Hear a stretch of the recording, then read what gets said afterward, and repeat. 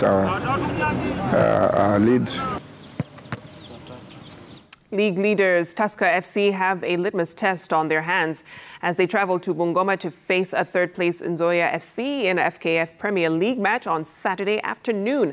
Tusker FC are a point ahead of Gor Mahia, and with 8 rounds to play, each team knows they must collect maximum points in order to challenge for the title. Well, Tusker has had a good run, winning the last 5 league matches without conceding a goal. Nzoia has not lost in the last 6 matches, winning 4 and drawing 2, but have won the last 2 matches with a similar 3-0 scoreline.